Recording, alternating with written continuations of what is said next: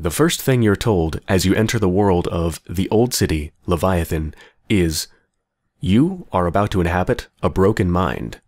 Not everything you see or hear is trustworthy. And with that, you're let loose to wander the broken and lifeless world of this game.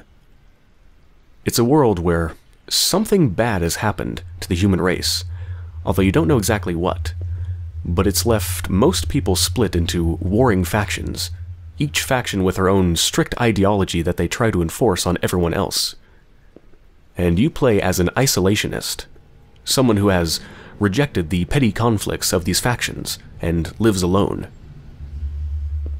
I wonder if the dwellers would cluster together like rats if they really understood the true value of isolation. All of their pathetic little wars and ridiculous assumptions of superiority would be washed away if they all had their own private labyrinths to roam around in. Granted, they could never understand the importance of the individual, the megalomania of justice in the guild, order, and, yes, even the unknowing. It's far too strong. There really is no point in even attempting dialogue. As you wander around, your main goal is to understand why the world is the way it is, and to understand what has happened to you and those around you. Your character may be an isolationist, but he has had some contact with other people, especially other people like himself that don't like the factions and choose to live alone.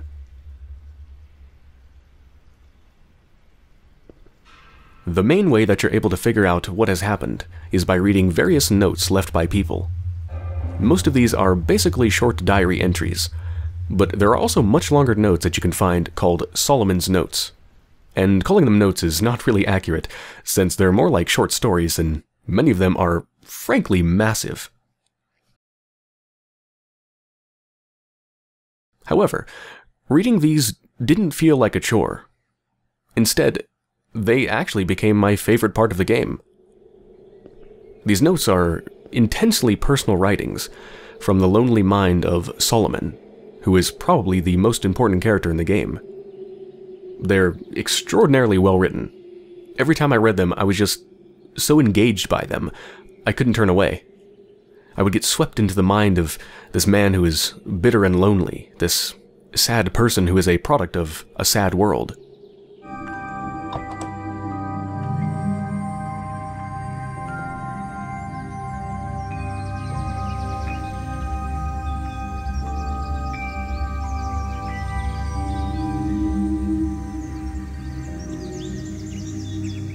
As you might expect, reading his writings is depressing, and isolation, loneliness, and depression are big themes in the game.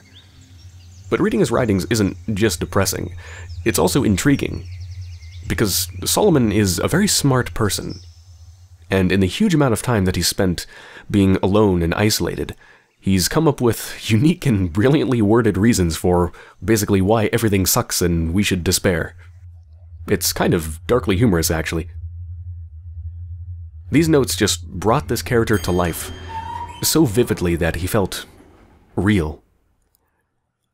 And the notes didn't feel like some separate entity from the game that could be removed without hurting the experience.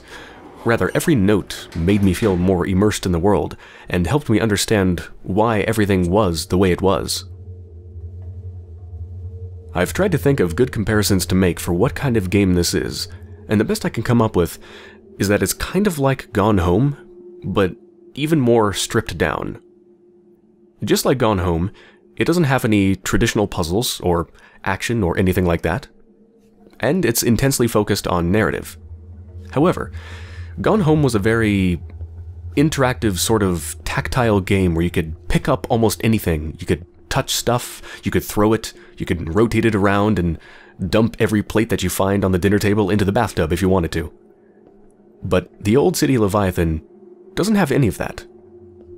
The world is what it is, and you can't pick anything up or change anything, really. And this gave everything a really dead feeling to me, which is actually quite appropriate, since it is, after all, a game about loneliness and decay. And not just decay of the environment, but decay of the mind. Which brings me back to what the game says when you first enter it. You are about to inhabit a broken mind. Not everything you see or hear is trustworthy. The game has a very dreamlike feeling to it. But not a pleasant dream. More like a dream that violently swings between pleasant and nightmarish. And it's often hard to know what's real and what's not.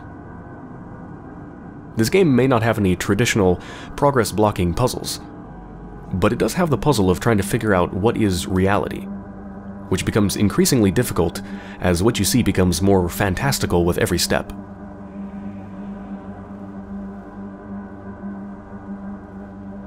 Despite how dead and lifeless everything is, it's actually a very beautiful game, as you've probably already been able to see for yourself. There's some really breathtaking scenes, and there's a nice little minimalistic score that comes in at just the right times to accentuate certain scenes.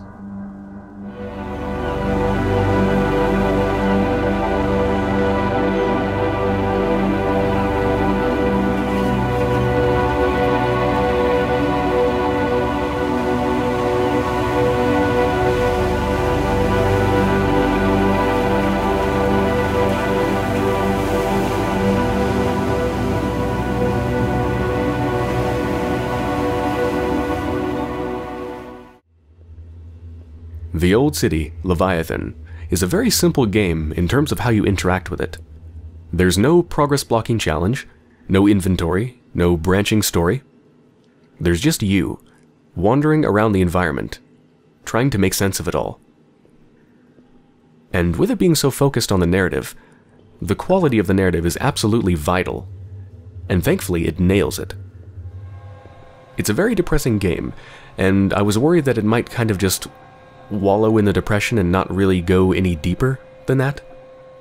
But it actually does. It's actually a very intelligent game, and it delves really deeply into a bunch of heavy topics. And despite having no traditional progress blocking challenge, it's actually a very emotionally challenging game. It's just wonderfully written, and I haven't felt this engaged in a story in a game in a long time. It's sad and beautiful and bittersweet and strange and depressing. It's a whole bunch of things all at the same time. But despite how sad it is, despite being one of the loneliest, most isolating feelings I've ever gotten playing a game, it does have a little bit of hope. It's not completely devoid of hope. There is a very small light at the end of the tunnel.